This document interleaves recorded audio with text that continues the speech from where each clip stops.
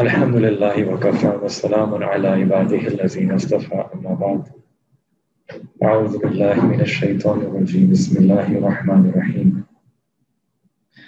We are doing Surah Yusuf, verse number 11, verse number 12. The last session we were at this point of the story where the brothers of Sayyidina Yusuf alayhi salam, they made a plan in order to put their brother Sayyidina Yusuf alayhi salam inside a well. So now they came to the father and said that, why don't you trust us with Yusuf alayhi salam? We're going to take good care of him. And then the other thing that is said, this is verse number 12, أَرْسِلْهُ مَعَنَا غَدًا, that send him with us tomorrow, يَرْتَعْ, so that we can eat well, وَيَلْعَبْ, and play. وَإِنَّا لَهُ لَحَافِظُونَ, and indeed, we will be his guardians. So one of the words that's used here is that send him to us so that we will play. And I want to pause on this word and speak, I think, for the next 15 minutes or so about the concept of play, games, sports, and recreation in Islam. The reason is because there is an image that some people have of Islam that if I become too religious, if I become too Islamic, then it means that I cannot play sports, I cannot play games, I cannot engage in recreation. Can people hear me, online students? They can hear me? All right.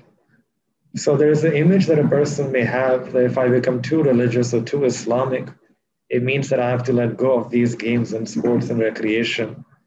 And being religious means that I have to let go of my friends and life will become dull and boring. So it's important that we look at this notion because nothing could be further away from the truth than this. This is a misunderstanding, and it's important that we address this misunderstanding. So there are a few points to remember about this topic.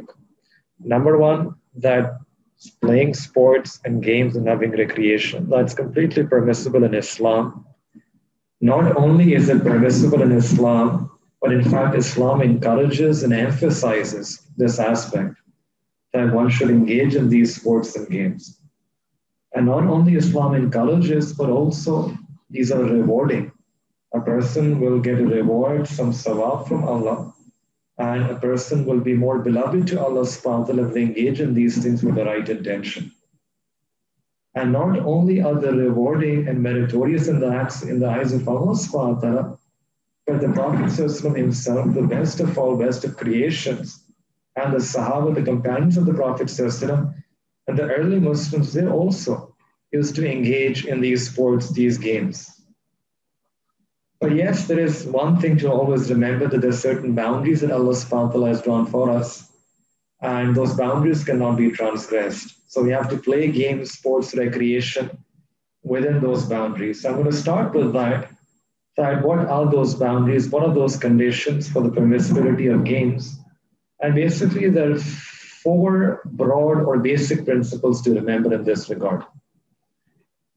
And if we can remember these, then this will sort of help us clarify some of the confusions that people have about sports and games. So again, remember that there are four major or four basic conditions that we should remember. Four conditions about the permissibility of sports and games in Islam. The first condition is that when we play our sports and games, we should cover our satr. What is satr? Satr means the area from the navel to the knees. That part should be covered. So for example, if you're playing a field game like hockey or football, so you wear shorts, but you wear some shorts that cover your knees up to the knee length. And this is not so difficult, even if you're brand conscious and it's just one handspan of extra cloth, right? And if you, Allah will become pleased with you. And it's so easy to sort of do this, to follow this ruling. You go to any top brand stores, Nike, Adidas, Yes, and they'll give you shorts which are knee length. All the top brands, they offer such shorts. And how difficult is it to fulfill this condition? Just cover that part and then you're set, you can play those games. The second condition is that when a person plays, then there shouldn't be a free intermingling of gender. So for example, not that you're swimming, but men and women, they're doing it together in one pool. It should be separate. They should not be doing it combined in the same pool. And you should have different times when this is done. So there should be some level of segregation. There should not be a free intermingling of the gender while playing these sports. The third is that, and this is especially relevant for our computer games, I'm going to speak about that as well, that the content should not be indecent or vulgar. So not that you are playing a game or playing a sport where there's some level of vulgarity or indecency. Some of the computer games have such characters which are sort of vulgar or they're maybe not dressed even. So that would be another aspect to look into, that the content should not be vulgar, indecent, or un-Islamic. And the fourth and the final condition is that when a person plays these sports, we should not become engaged with them so much that one ends up missing their salah. So watching cricket is okay. You can watch a cricket, Pakistan, India, Zabardast match, final, semi-final, but don't be so engaged and so engrossed in that you end up missing your salah or you become heedless of your salah. That should not be the case. Right, so there are four basic broad conditions, and if we can even summarize them into two basic points. I'm going to tell this in Urdu, that when you play these sports, one thing is that Allah Ta'ala ki hukum tote nahi or chute nahi. Right, two things, that Allah Ta'ala's hukum, the commands of Allah, one should not break the commands of Allah, and one should not leave the commands of Allah. So don't break them by doing anything which is displeasing. And don't leave the command, don't be so engaged and preoccupied that one ends up becoming heedless and then leave that act itself. So if there is any sport which fulfills these conditions, then it's permissible. And you can see the beauty of the deen of Islam, that it has given us certain principles. Now, from now until the end, there'll be so many new games, so many new sports, so many new ways of entertainment and recreation will come. And they will keep on emerging in every zamana, in every generation. But the beauty of Islam is that it has given us certain principles. We can use these principles and through them we can judge and whether the sport is going to be permissible or not. So for example, now you play football. If you're playing football, you don't miss your salah. And it's not being played in a combined sport. It's just men or women separately. And you also cover your knees, right? You cover your knees, your satar is covered. Then by all means, go and play. No one stops you from playing. You can play. Football is fine. Playing hockey is permissible. Playing volleyball is permissible. Throwball is permissible. Badminton is permissible. Basketball is permissible. Wrestling, kabaddi, that's also permissible. Swimming is permissible. Running, the athletes, right? The sports, the field sports, they're also permissible.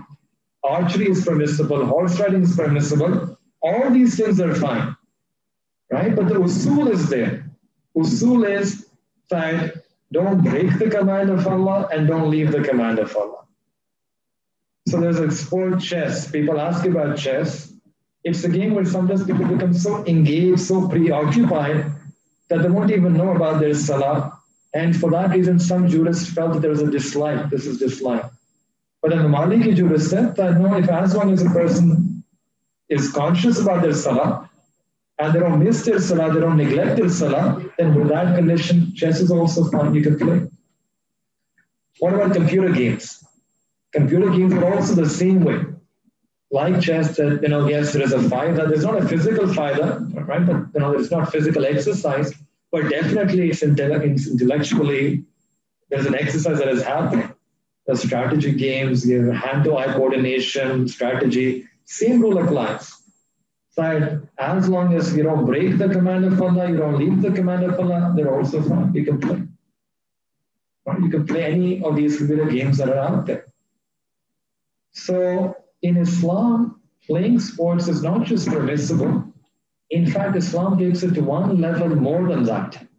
Allah subhanahu wa ta'ala encourages one to engage in sports which are beneficial, either for their health, for their intellect, for their mind. Islam encourages that one should engage in such kinds of beneficial sports and activities. All sports, whether they're benefiting us physically, mentally, emotionally, in whatever way Islam encourages that. Islam wants us to keep, to exercise, to engage in exercise. We don't want to make weak believers. We don't want to make a person who can't even walk, can't even race, right? Never able to run. That's not the concept that Islam is given, that you become so crippled and so paralyzed that you're not even physically strong to be able to do anything. Like you say in English, that a sound mind is in a sound body. If your body is sound and active and physically agile and able, then you can actually think well. You can think creatively. And a sound body, a good physical body, can be used for many good things, whether deen or the dunya. A sound body means that you don't have to worry about your health issues. You're physically, in terms of your health, you're strong. And such a person is beloved to Allah subhanahu wa ta'ala, who is strong physically, strong mentally. In one hadith, the Prophet said that al-mu'min al-qawiyyu khayrun wa ahabbu ila Allah min al-mu'min al-za'if. That a strong believer, and strong could be understood in any of those ways, physically strong, mentally strong, intellectually strong. Such a believer is more beloved to Allah subhanahu wa ta'ala, has more khair, has more goodness in the sight of Allah subhanahu wa ta'ala than that person who was zaif and was weak. So we see that such a person will become beloved to Allah subhanahu wa ta'ala. There is khair in both of them, a weak believer and a strong believer. But such a person, a strong, will be more beloved to Allah subhanahu wa ta'ala. There is more khair and goodness inside such a person. So we see that Islam encourages one to engage in these sports and games. And not only is Islam encouraging us to engage in these activities, but the best of best, the Prophet ﷺ himself used to play sports. Now there is no more God-fearing, and this is another misconception that some religious people have, that if I become too religious, that means I just need to be in the masjid, reciting Quran on the musalla, doing zikr, have a tasbih in my hand, and I can't have any life without or outside of that. Look at the sunnah of the Prophet ﷺ. There's no one more God-fearing, no one who has more khashiyat of Allah Ta'ala, fear of Allah than the Prophet ﷺ. No one who has more taqwa, and no one who's more muttaqi than the Prophet ﷺ. The Prophet ﷺ, who witnessed the events of Jannat and Jahannam with his own eyes, who saw Akhirah with his own eyes. And still the Prophet ﷺ, he would encourage people to engage in sports, and not only encourage, but played sports himself in order to educate and give ta'lim to his ummah. So this is an aspect which not many people know. So I actually want to share some of those stories and hadiths with you about the kind of sports that the Prophet ﷺ played, and what things are established clearly and explicitly from the hadith. So one thing is horse racing, horse riding.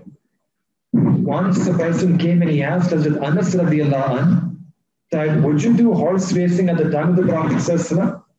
And did the Prophet ﷺ ever race horses when you were there? And he replied and said that I swear by Allah, wallahi, that the Prophet ﷺ himself used to race. And he would race on a horse whose name was Subha. And the Prophet ﷺ's horse, once it took the lead and it won. And when it won, the Prophet ﷺ became so happy on this fact that he won. And the Prophet ﷺ himself was a bit amazed that my horse won this race, the more than my horse took the lead. And not only did the Prophet ﷺ race on horses, the Prophet ﷺ also would race on foot. A very beautiful story. Aisha radiallahu ta'ala anha, she mentions that once I was with the Prophet ﷺ, and the Prophet ﷺ said to me that let's race. So the two of us, we raced, and the Prophet ﷺ allowed her to win that race. And actually, she won that race, but actually the hikmah was that the Prophet ﷺ allowed her to win that race. Why? Because she would become happy. And the Prophet ﷺ, through this, was actually teaching a lesson how to make your wife happy, allow her to win. Later on, another opportunity came when she says that I put on some weight, and this time again, the Prophet ﷺ said that let's race. But this time, the Prophet ﷺ won. And when he won, he said, tilka bitilka, right?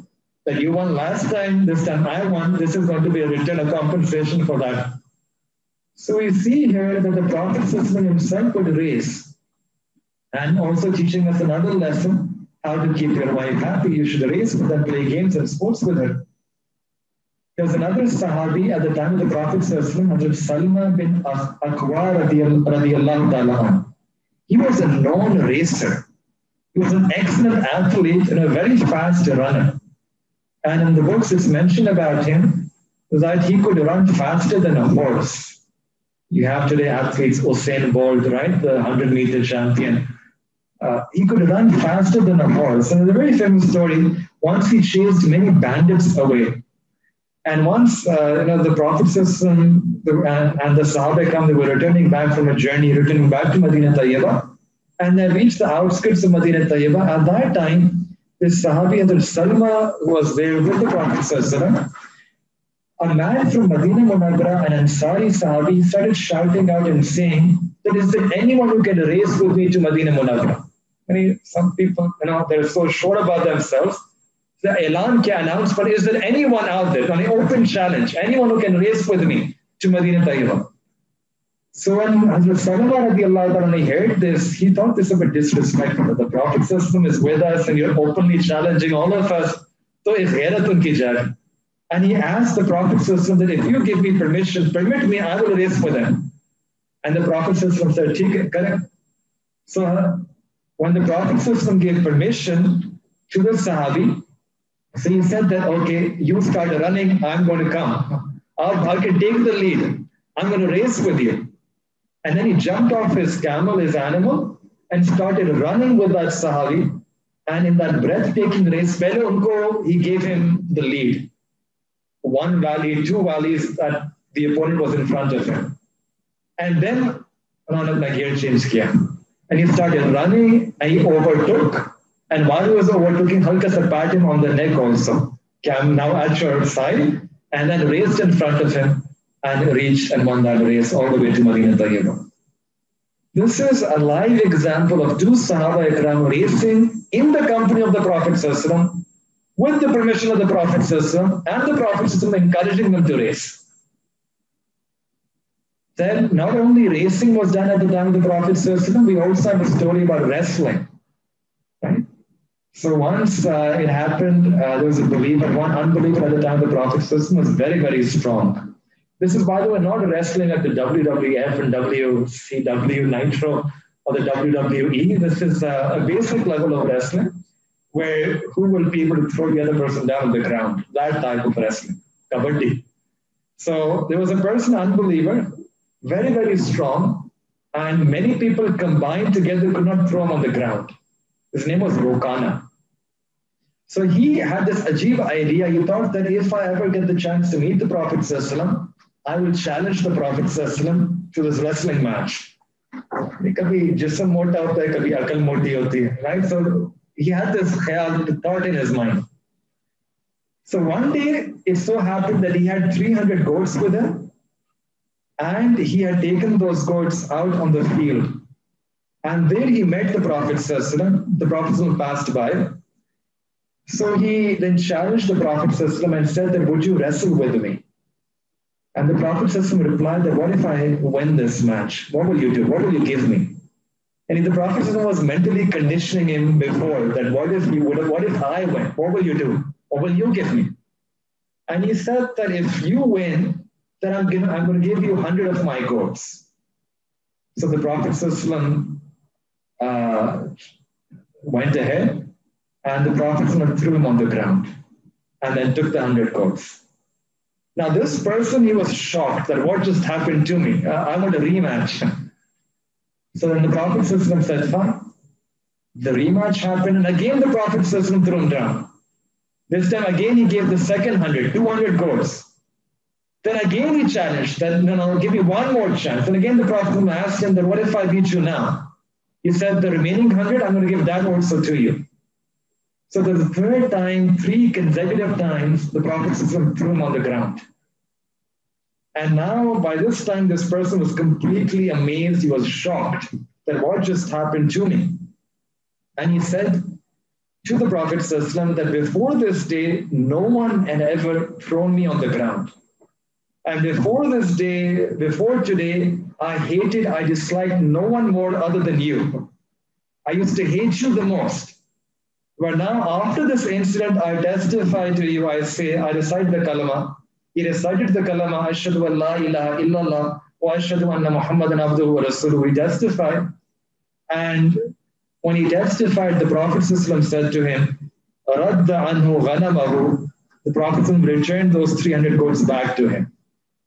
This is also a way to give dawah. This is also tabligh. Imagine here that the Prophet ﷺ, that being who has so much fear of Allah subhanahu wa ta'ala, there is no other being who has greater fear than the Prophet ﷺ. Someone who knows Allah subhanahu wa ta'ala intimately, deeply, profoundly, seeing the manazir of Jahannam, seeing the manazir of Akhirah, knows so many things, and still here the Prophet ﷺ is wrestling with a person in order to bring that person close to Islam. We think this is a misreading about people, that if I become religious, if I become close to Allah, if I become too Islamic, means I have to let go of that. I'll become a Sufi, I'll become such a person who has a musalla and a tasbih in my hand. That's the misconception. The Prophet ﷺ himself is giving and leading by example and playing all these sports. Archery, to take another example. Once the Prophet ﷺ, he made two groups of the Sahaba and said that I want you to have an archery competition. And then I'm going to throw arrow from one side. So the other side, no one threw the arrow from their side. So the Prophet asked them that, Ma lakum la tarmun. What happened? Why aren't you throwing the arrow? Throw. So one of them said that, how can we throw when you're from the other side?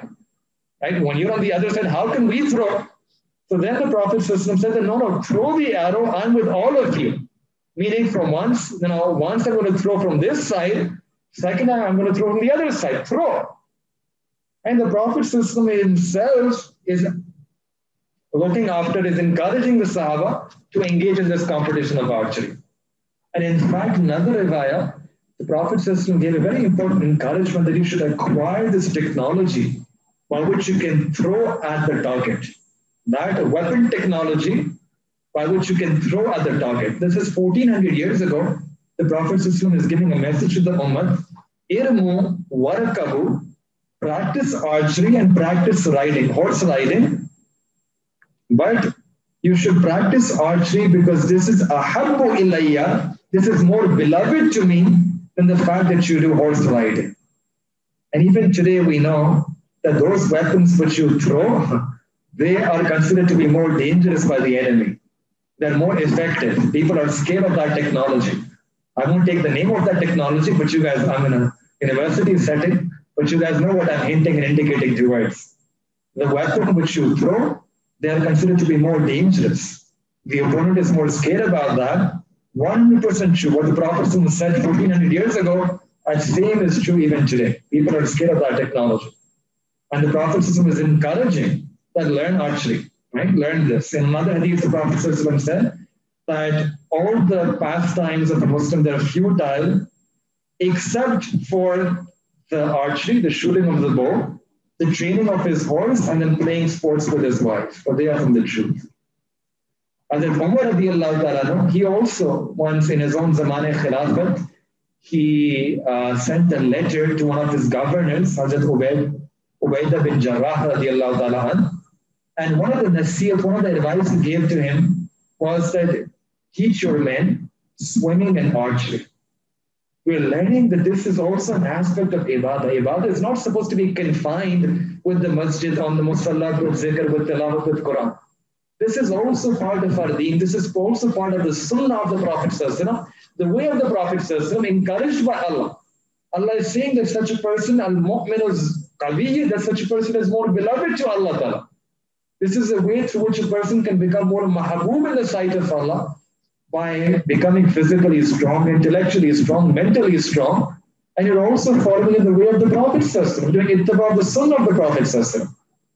In another hadith, the Prophet ﷺ said that indeed angels, they don't participate in your futile activities except when you're competing with each other in some good sport. When you're competing with each other in some good sport, angels are watching. Or when you're learning archery or engaging in archery. And what does that mean? It means that if a person plays a good sport, something which is going to benefit you, a beneficial activity, right, a beneficial game, or you're learning archery, the angels are watching. Meaning all those sports which are beneficial for us, whether physically, intellectually, mentally, and you meet those conditions which I mentioned at the start. Okay, you don't break the command of Allah and you don't leave the command of Allah. Allah ka hukum na chutne paaye or na tootne paaye. So as long as you meet those conditions and you play, you should play. We are encouraged to play and we're encouraged to keep ourselves fit. Even swimming is also sabit from hadith. And the Prophet also used to do swimming. In books of Sirah, it's mentioned that when the Prophet came with his mother to Medina Munawwara, so there among the houses of Bani Najjar, there was a particular house which had a small pond filled with water. You can say like a swimming pool. And the Prophet told the Sahaba Ikram that I used to go to that house and I would bathe in that pond and I would try to swim inside that pond. Later on in the caliphate of Sayyidina Usman radiallahu ta'ala an, once he came to Makkah Mukarramah and people in Makkah Mukarramah told him that there is a place, a city nearby called Jeddah and you should go visit that place. So Sayyidina Usman radiallahu ta'ala, he went to see Jeddah and he went there with the intention to see whether this could be made into a seaport for the Muslims. And while he was there, he actually did swimming in the waters of Jeddah. So yes, we have to be strong believers. We have to be physically, intellectually strong. And sports are one way you can attain this strength. And like I said, that they're not just permissible in our deen, they're highly encouraged in our deen. And they're a way through which a person can acquire the love for Allah subhanahu wa ta'ala. So we make dua that Allah also give us tawfiq, that we can fulfill this sunnah as well in our life of the Prophet. If anyone has any questions, I can take questions at the end also, right? So then, Sayyidina Yaqub alayhi salatu wasalam, when this dialogue is happening, the brothers are saying that allow Yusuf alayhi salam to go with us, we'll take care, we'll play with him, we'll ensure that he eats well as well. Sayyidina Yaqub alayhi salam, he replied, Qala, inni la yahzununi an tazhabu bihi. That indeed it saddens me, it grieves me, that you should take him away from me. When you have muhabbat for someone, you don't want to be separated from them. Sayyidina Yaqub alayhi salam had muhabbat, he didn't want to be separated. Just even the thought of separation can put anxiety and worry in your heart. Like the mother, she has a child, she has a son with him. Just the thought that my beta will go abroad to study for 4 years, that thought sort of puts her and makes her anxious and concerned, right? That's just the nature of love. وَأَخَافُ أَنْ يَأْكُلَهُ الذِّئْبَ. And I also fear that a wolf would eat him وَأَنْتُمْ عَنْهُ غَافِلُونَ, while you are unaware of him. Normally this is what happens, right? When there's some old people going with the young, initially they take care of the young, but then after that they get along with their own work. They don't care, they ignore the young, right? They become heedless of what the other people, the young people are doing. Even sometimes this happens in your babysitters as well, right? Babysitter, you hire a babysitter. Initially when you're watching, they're also looking at the kids and sort of ensuring everything is going fine. The moment you turn away, and then mashallah, they're also into their own work, and then they end up ignoring or become heedless of what the kids are doing, right? But this is just human nature. So Hazrat Yaqub alayhi salatu wasalam, he had this firasat. He had this firasat that he was able to see this spiritual insight that this is what is going to happen. You're going to go your own way and a wolf might eat him. Now this firasat is a concept which is spoken about in the Quran. What is firasat? This is firasat-e-mu'minana. A nur that Allah subhanahu wa ta'ala places inside the hearts of true believers, through which they're able to get this deep spiritual insight, they're able to see. In the language of the Quran, this is called this quwwat-e-fariqa. Quwwat-e-fariqa. And the way to get this spiritual deep insight, this firasat, is by leaving sin. Allah has given us this golden principle in the Quran that whoever leaves sin, Allah will give this nur al-furqan in the heart of that individual. In tattaqullah yaj'al lakum furqana. That if you have taqwa, if you leave sin, then Allah subhanahu wa ta'ala is going to put this nur al-mu'minana, this firasat-e-mu'minana, this spiritual insight, this quwwat-e-furqan in your heart. And what is this quwwat-e-furqan? This is the ability through which you can do farq bayn al-haqqi wal-batil. You can distinguish, discriminate between what is haqq and what is batil. Sometimes it happens that you have to make a decision. You don't know if this decision is going to be beneficial for you or not. But those who have been given this quwwat, this firasat-e-mu'minana, they can know that if I walk this path and later on there might be trouble on this path, they can abstain. And if I walk this path, apparently it seems difficult, but eventually this is going to be beneficial for me. They can make their decisions accordingly because of this farq, this nur that is there in their heart. And there are people who are blessed by Allah subhanahu wa ta'ala by this nur. This nur comes when a person leaves sin. Sayyidina Abu Bakr radiallahu ta'ala, in his last stage of his life, when he was about to pass away, he called his daughter Amma Aisha radiallahu ta'ala and said to her that when you distribute my inheritance, I want you to distribute this inheritance between 2 of your brothers and 2 of your sisters. And Amma Aisha radiallahu ta'ala, she said that I have 2 brothers and I have 1 sister. Who's the second sister? And Sayyidina Abu Bakr radiallahu ta'ala replied that your mother is expecting, and Allah subhanahu wa ta'ala has given me that insight that she is expecting that you will have a sister. It's going to be a baby girl. So this is a nur-e-mu'minana, a firasat that Allah subhanahu wa ta'ala gives. Once, a very famous person by the name of Junaid Baghdadi, rahmatullah alayh, in the books it's mentioned about him that once he was having a gathering and a person came up to him having a long beard and dressed up with a amama, with a jubba, with a asa, apparently a very, very religious person. And he came to him and said, "Oh, Junaid Baghdadi, there is a hadith that I am finding difficult to understand. Can you tell me the meaning of this hadith?" And he said, "What is that hadith?" He uttered this hadith of the Prophet ﷺ, "Ittaqu firasat al-mu'min fa-innahu yanzuru bi-nurillah." That fear the firasat of a mu'min, fear this insight of a mu'min, for he sees with the nur of Allah subhanahu wa ta'ala. Can you tell me what this hadith means? And Shaykh Junaid Baghdadi rahmatullah alayh, he looked at him very carefully and then said that what this means is, "O Christian, recite the kalama and become a Muslim." And that person started trembling, that how were you able to tell?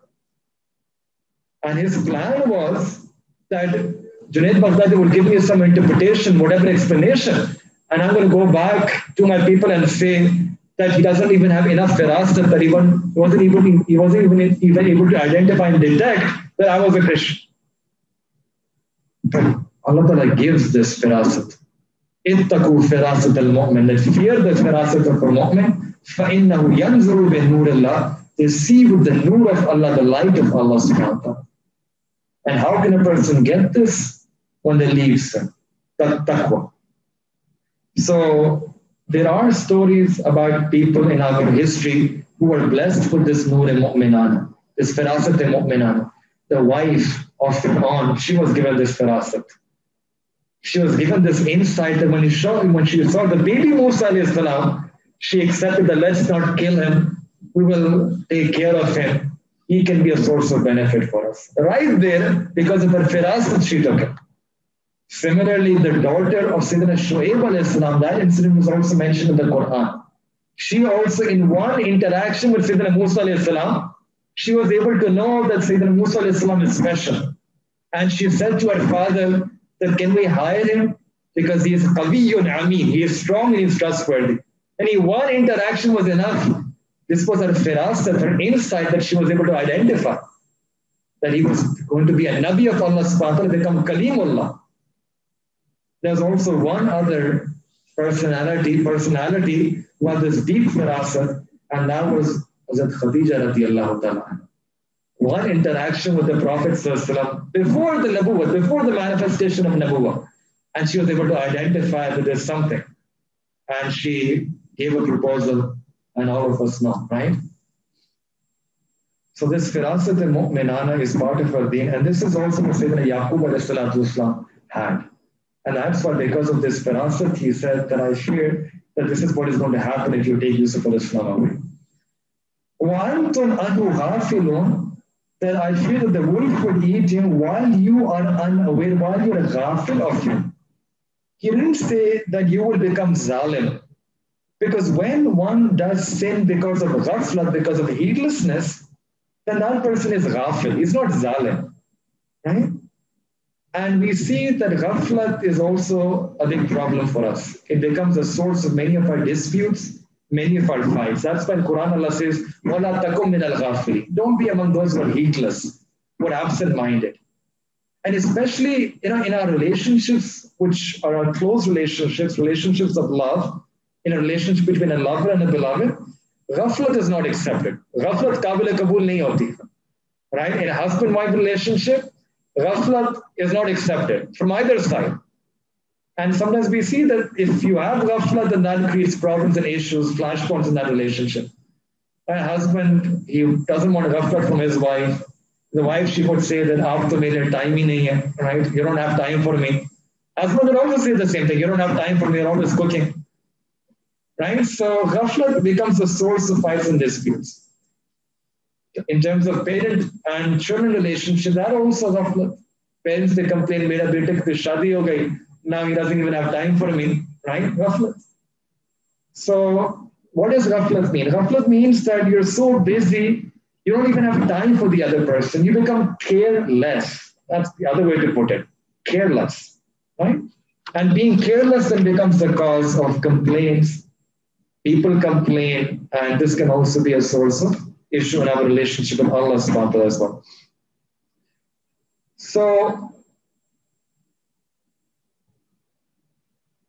when Sayyidina Yaqub alayhi salatu wasalam gave this reason, they immediately replied, all of them. Qalu tells us that plural, that all of them got together and tried to convince and overpower their father. All of them, they said, that la'in akalahu dhi'bu, that if a wolf should eat him, while we are such a strong clan, we're strong, we're with him, then that would mean inna idhan lakhasirun. Then indeed we would be among sore losers. But how is that possible? That's never possible. If that ever happened, then surely that would be a very shame and embarrassment for us.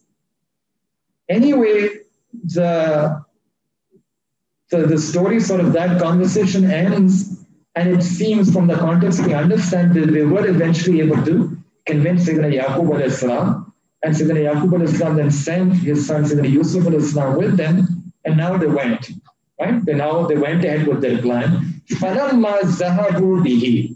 So they convinced their father, they took Yusuf alayhi salam, then they went out, they took him out with them. وَأَجْمَعُوا أَنْ يَجْعَلُوهُ فِي غَيَابَةِ الْجُبِّ.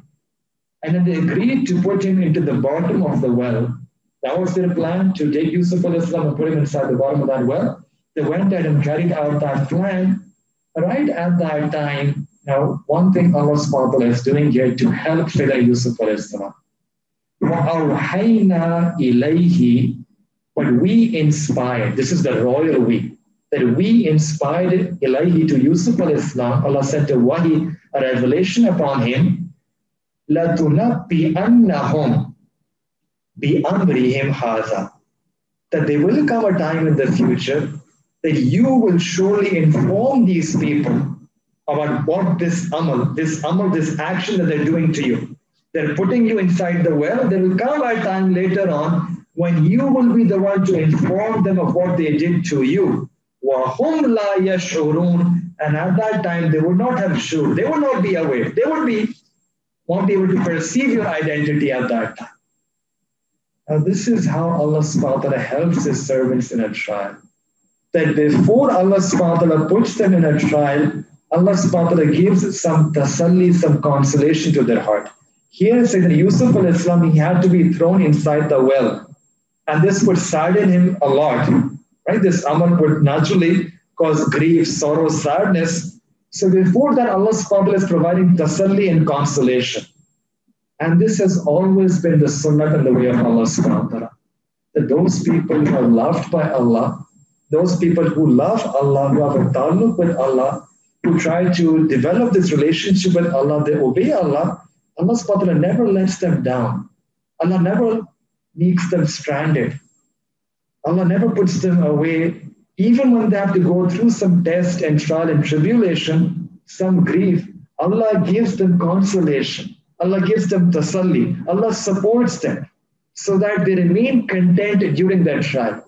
Even when they're going through that trial, apparent trial, till me there is contentment, there is itminam, there is solace, there is tranquility, there is serenity. Allah ka khas ek fazl hota hai, Allah ke khas karam hote hain. This is Allah's special help, assistance and support for such people, for those who are the true servants of Allah, for those who make themselves pleasing to Allah subhanahu wa ta'ala. For example, if you look at the story of Sayyidina Musa's mother, she had to put her son inside a river. But before that, Allah subhanahu wa ta'ala revealed, Allah says in Quran, وَأَوْحَيْنَا, the same word, أَوْحَيْنَا, we sent a revelation ila Musa, on the mother of Musa alayhi salam, that she should suckle her son. And then when she fears for him, she should put him inside the river. And then, la takhaf wa la tahzan, don't be fearful and don't have any grief. Indeed, we will return him to you and we will make him one of the messengers. Right? So, on one hand, she is receiving the news of sadness and sorrow. But on the other hand, Allah subhanahu wa ta'ala is giving tasalli and consoling the heart. This is the way Allah subhanahu wa ta'ala helps and assists His servants, those who make themselves pleasing to Allah. In another story mentioned in the Quran, the Ashab al-Kahf, there also, what does Allah Ta'ala say? فَأْوُوا إِلَى الْكَهْفِ, that when you have withdrawn from them, retreat to the cave, go enter, live inside the cave. يَنْشُرْ لَكُمْ رَبُّكُمْ مِنْ رَحْمَتِهِ, your Lord, your Rabb will spread out for you His mercy. Allah will broadcast His mercy over you while you're inside that cave. وَيُحَيِّ لَكُمْ مِنْ أَمْرِكُمْ مِرْفَقًا, and Allah will prepare for you an affair which is easy, which Allah Ta'ala is going to facilitate for you. Allah Ta'ala is going to make the matter easy for you, make the affairs easy for you. So again, on one hand, they will be tested, they will be going inside that cave. That's a difficult trial. But before that, Allah subhanahu wa ta'ala is giving them this tasalli, this consolation that don't worry, you will receive this mercy of Allah subhanahu wa ta'ala. Allah will make this matter easy for you. This is what happens. And we see this in countless other occasions as well. In our own ummah, the ummah of the Prophet Imam Ahmad bin Hanbal rahmatullah, once he was imprisoned and he would be lashed in that prison. It's a long story, but before he was in prison and before he would be lashed, and these lashes were very intense and severe. One lash, if you would lash an elephant with that, the elephant would start trembling. And he would be lashed 70, 80, 100 times in one day. But before that, Imam Shafi rahmatullah was his teacher. He had a dream. And in that dream, he was blessed with the ziyarat of the Prophet. And the Prophet said that a test and a trial will come on Imam Ahmad bin Hanbal. And Ahmad bin Hanbal will succeed in that trial and test. So Imam Shafi then sent a messenger to convey this dream to Imam Ahmad bin Hanbal. And Imam Ahmad bin Hanbal was so happy to hear that he gave his own shirt to the person who brought this glad tidings. That if the Prophet is saying that I'm going to be successful.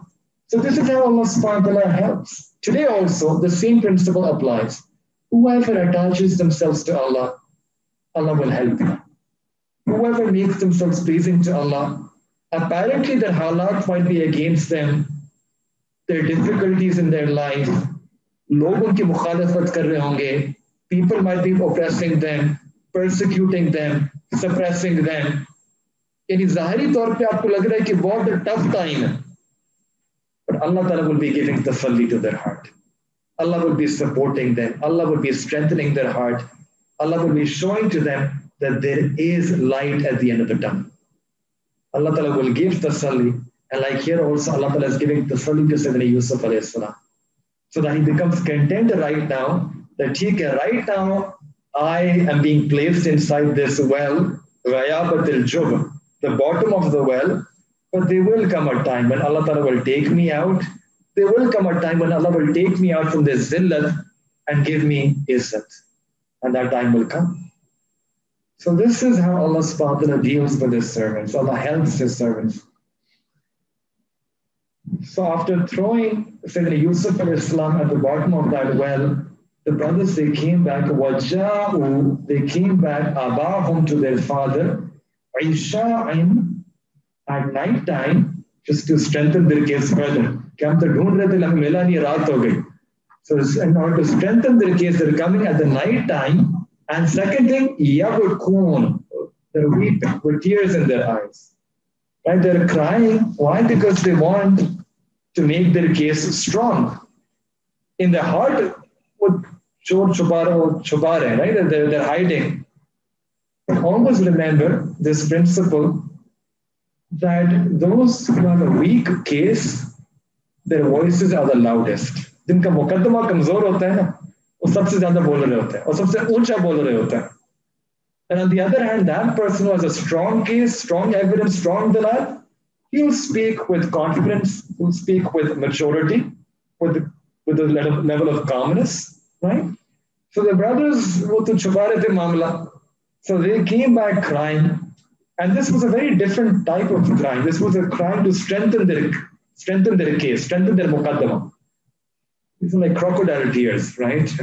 And interestingly, the Quran is also mentioning that men can also do this, right? It's not just only women who have this art of doing crocodile tears. The men can also have these crocodile tears, and they were able to manage to convince their father, right, with these tears.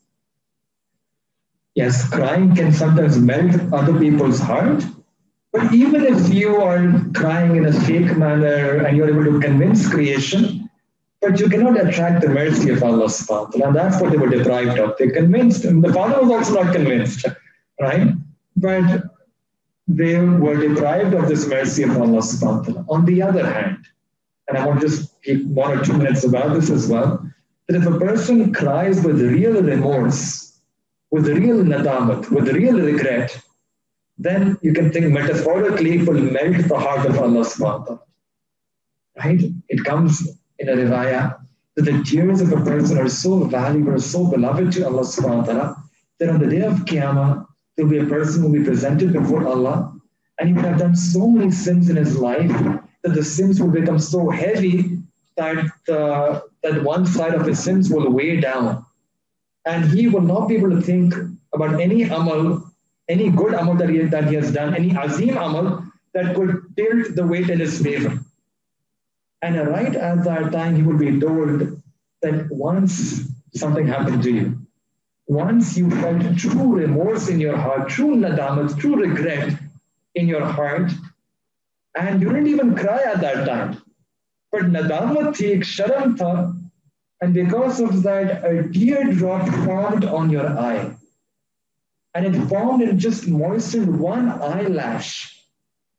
And Allah subhanahu wa ta'ala values that so much that even one teardrop like that which moistens one eyelash of your eye, that will be placed and it will outweigh all of his bad deeds. Allah. This is Allah Ta'ala Ar-Rahman. This is Allah Ta'ala being Ar-Rahim. Ek aansu ka katra bhi nahi, halki si ek nami thi which moistened one eyelash of your eye, and that was enough to tilt the weight in his favor. That's why another hadith, the Prophet Sayyidina Jibreel al-Islam, he came to the Prophet and said that, O Messenger of Allah, we can weigh all the actions of believers except for his tears. But because of these tears, Allah Ta'ala can extinguish an ocean of fire. This is such a big blessing that we have in our deen, that Allah has given us the ability to cry. And we should ask Allah Ta'ala for this ability to cry. Or make du'as of his own. I think this is also a very big ni'mat. There's a very big Islamic scholar who belonged from the Indo-subcontinent region by the name of Hazrat Ashraf Ali Thanvi Rahmatullah alayh. Whenever he would make dua, he would cry in his dua, he would rub his face, rub the tears on the entirety of his face. It was a very unique style of sort of rubbing your face with the tear. So one of his students asked him that, why do you do this? And he said that in a hadith, the Prophet said that whenever a person who cries because of his sins, because of remorse over his sins, or they cry out of a love for Allah subhanahu wa ta'ala, then the part of skin which touches those tears, right, that will not be put inside the fire. Isko mal leta hu, ताकि the entire thing is safe in the fire. Right? Why does Allah Ta'ala love these tears so much? Because the tears is a commodity which is not there in the heavens. The angels can do the ibadah, they obey Allah, but they cannot die, they cannot cry, they cannot shed tears. And things which are imported that are of higher quality, higher value, higher price, that's a rule. You don't have it available here, that's why the price goes higher. Our tears are imported quality there. That's why their value goes high. It's not there. The angels don't have tears. So that's why their value increases. That's why they're so beloved in the eyes of Allah subhanahu wa ta'ala.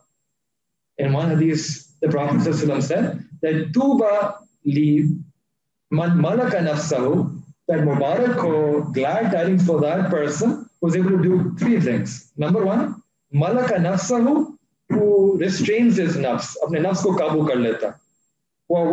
Wawasiyata baytahu, and whose house is expanded, is wasi, uska ghar wasi ho. Wa baka ala khati'atihi, aur jo apne gunahon pe ro sake. Right? So one of the things that's mentioned here is that one who can cry on his tears, glad tidings, Mubarakbad is for such a person. Right? So we should ask Allah subhanahu wa ta'ala for this name and for this ability to cry out of remorse over our sins, or because of love for Allah subhanahu wa ta'ala. So when they came back and now they're giving dalail and reason to their fathers, they said, Qalu, they said, Ya Abana, O our father, Inna zahabana, that we went racing with each other, we were competing with each other, وَتَرَكَنَا يُوسُفَ عِنْدَ مَتَائِنَا, and we left Yusuf al-Islam with our belongings, with our possessions, that you can take it, we will race. فَأَكَلَهُ الذِّئْبُ, and a wolf ate him. وَمَا أَنْتَ بِمُؤْمِنٍ لَنَا, but you would not believe us. This is classic reverse psychology, right? That you would never believe us. وَلَوْ كُنَّا صَادِقِينَ, even if you are truthful, you won't believe us. Now, this is how the brothers, that's their psyche, that's how they're approaching, right? That's how they're trying to come in, convince their father that we know that you will never believe us, but this is really what happened. And then in order to again further strengthen their case, what did they do? وَجَاءُوا عَلَىٰ قَمِيصِهِ بِدَمٍ كَذِبٍ, they brought upon his shirt this false blood. Right? Now the brothers, they're putting fake blood on the shirt of Sayyidina Yusuf al-Islam, and this is a horrific thing to do, right? They were claiming that they were not even able to find the body of their brother, right? Ajit? Right? The body was completely eaten up, mauled, or dragged away by the animal, by the wolf, or whatever, right? To its den. So you could just imagine what the father is feeling. But now look at the response of his father. Look at the response of Sayyidina Yaqub alayhi salam. He says, Qala bal sawwalat. What you're saying is, I don't believe you. I don't believe you. Your nafs, your soul, as your egos, your desires have enticed you to do something. You have been misled. You have been duped by your nafs. I don't believe the matter that you are explaining it to me. Something else has happened, and your nafs has enticed you to do something else. As for me, what am I supposed to do? For me, beautiful patience. That is going to be my response. Wallahu al-musta'anu ala ma tasifun. And Allah subhanahu wa ta'ala is the one whose help I will seek against what you are describing. So from here, I want to take a further 10, 11, 12 minutes or so to explain this concept of Sabr-e-Jameel. Because this is again a concept which many people have difficulty understanding. Because a lot of us, there's no human being who says that life is rosy for me. Whatever I want, that's what's happening. All of us are going through difficulties, maybe not of this level, but difficulties, stress, trials, and tribulations. And the question that many people have is that how are we supposed to respond? So one basic principle to remember is that why does Allah subhanahu wa ta'ala send these difficulties? And there are multiple answers, multiple reasons why does Allah send these difficulties in our lives. Number one is that this dunya is an imtihan ka, it's an examination hall. And as students, all of you will understand this, that there are three types of examinations. One is a written exam, the second is an oral exam, and third is a practical exam. What is a practical exam? Where you're asked to do something, right? And this life is also a practical examination where Allah will send question papers to you in terms of halat. Good halat, that's a question paper. Bad halat, that's also a question paper. The way you act will be your response, will be the answer. And this is an open book. Allah has given you the answers already. That if Allah sends good halat, you're supposed to respond with a shukr. That's the correct answer. And if Allah tests you with bad halat, you're supposed to respond with sabr. That's the correct answer. So this life is test. Every single person will be tested. And in Quran, Allah has laid down this principle very clearly. وَلَنَبْلُوَنَّكُمْ بِشَيْءٍ مِّنَ الْخَوْفِ وَالْجُوعِ وَنَقْصٍ مِّنَ الْأَمْوَالِ وَالْأَنفُسِ وَالثَّمَرَاتِ. That surely, certainly, undoubtedly, we will test every single person. All of you will be tested, whether with some type of fear, hunger, loss of wealth, loss of children, loss of your plants and crops and fields. Every person will be tested. But when musibat comes upon you, how are you supposed to respond? You're supposed to look, we're supposed to take lesson from a tree. If you've seen a tree, if there's spring season, the leaves are out there.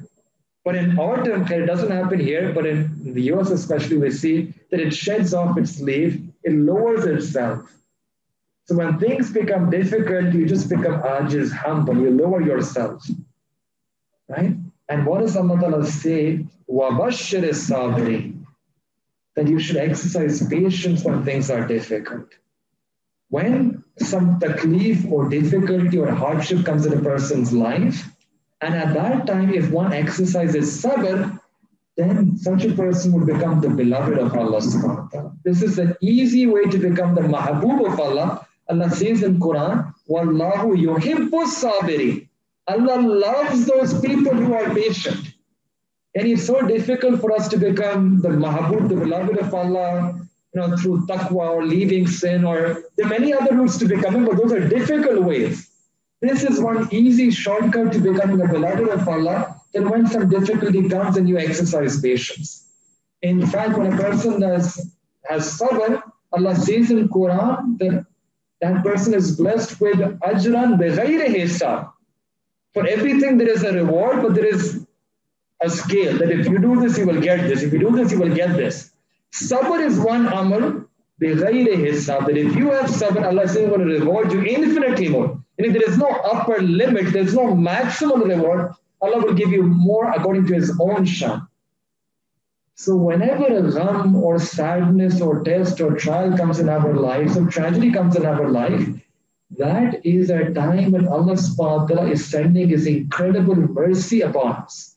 In Quran, when Allah mentions this ayat, Allah says that those who are tested and tried, and they exercise patience, and in that patience they say, Inna lillahi wa inna ilayhi raji'un, then ulaika alayhim salawatum min rabbihim wa rahmah wa ulaika humul muhtadun.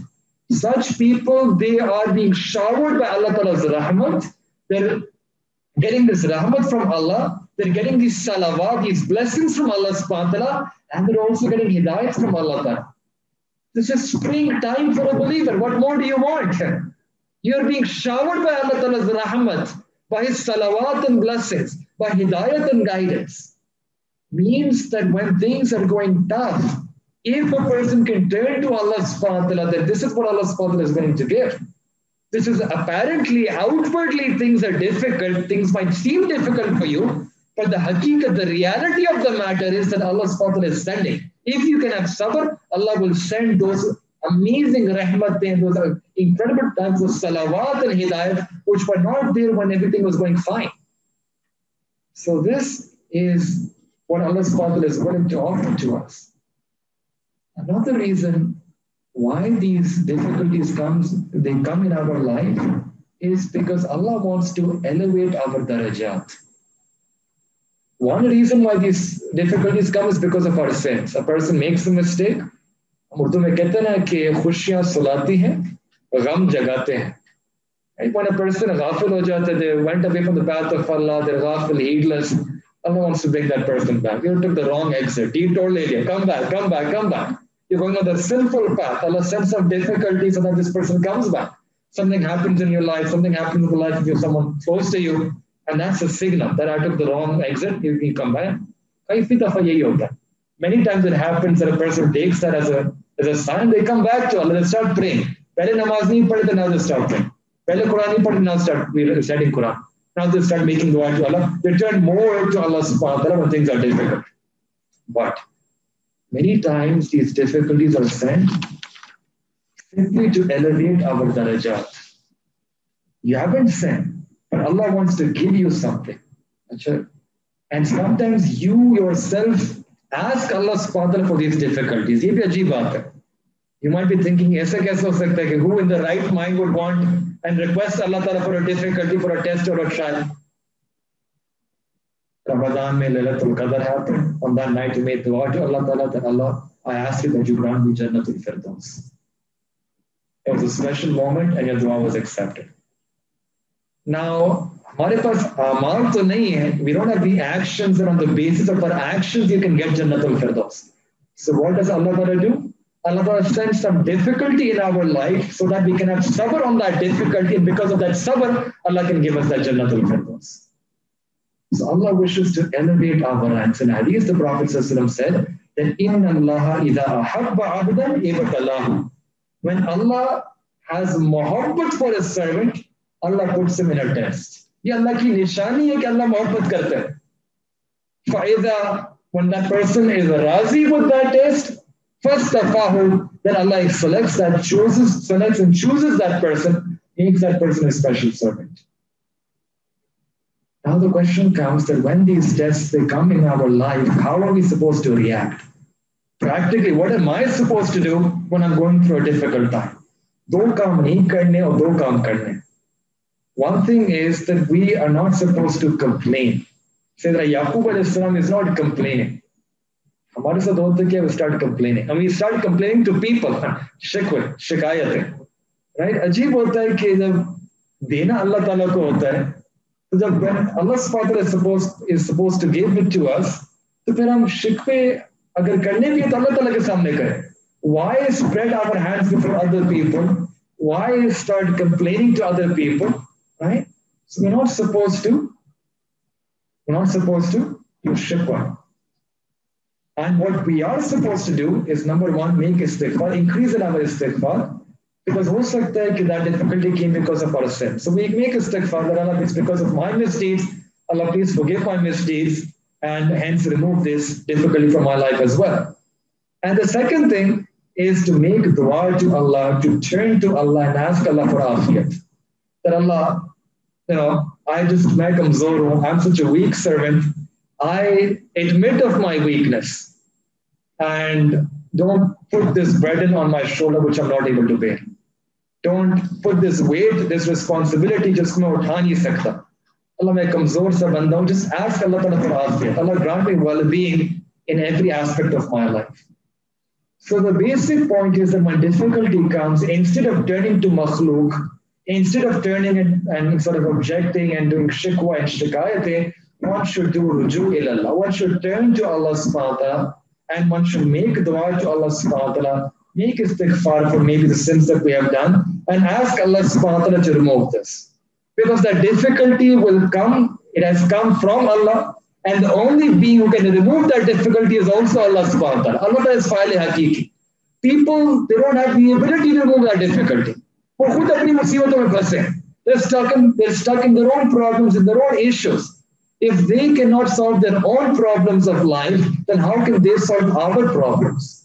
So a better alternative is that instead of turning to people and asking them for help or complaining to them, we turn to one being who can actually remove those difficulties from us. We do ruju ilallah. We turn back to Allah subhanahu wa ta'ala. Right? And that is what Sayyidina Yaqub alayhi salatu wasalam is doing here. Actually, here another question comes that I understand that I'm supposed to do sabr, but sometimes the grief, that sadness, that test is so strong, so intense, that Even you know you're supposed to do sabr, but you're not able to do sabr. आप कर नहीं पा रहे. So are there any techniques or strategies by which a person can make themselves amongst the sabirin at such moments, such points? So I mentioned 2 or 3 techniques by which a person can reduce the gham or sorrow that they're feeling at that time. One is to always remember that any time we are tested by any difficulty or hardship, हमारे गुनाह मिट रहे होते हैं. एक छोटा बच्चा होता है, when a child soils his clothes or his jism, his mother takes him to the shower and cleans him, scrubs him. Zabardast scrubbing, right? Scrubbing. Shampoo and soap and all of that. That is what happens to us as well. That sins came in our heart. Allah scrubs our heart, polishes our heart, purifies our heart by sending some difficulty. And when we have sabr, that becomes a mechanism by which Allah subhanahu wa ta'ala removes those sins from our lives, purifies us. The second thing to remember is that whenever some difficulty comes in our life and you recite Inna lillahi wa inna ilayhi raji'un, then you will get a reward from Allah subhanahu wa ta'ala. And later on in your life, you remember that same grief, that same sorrow. And again, thinking about something that happened in the past, again, you become sad. This time when you become sad the second time, again, if you recite Inna lillahi wa inna ilayhi raji'un, Allah Ta'ala will give you the same reward that you got the first time. This is such an incredible mercy of Allah. Imagine if someone loses their child, a mother, she thinks about her child so many times. Throughout her life, she'll be thinking. But every single time when she's thinking about that loss, and she says, Inna lillahi wa inna ilayhi raji'un, Allah subhanahu wa ta'ala will give her the same reward she got the first time when she said Inna lillahi. And the third thing to remember is that when you're in a state of sorrow, sadness, and grief, और आप इंतजार कर रहे हैं कि मुसीबत कब टले, वो जो इंतजार की जो घड़ियां हैं, those are कबूलियत दुआ. Those are moments when your duas will be accepted. Very special time. In a riwayah, it comes that Allah subhanahu wa ta'ala is with the broken-hearted.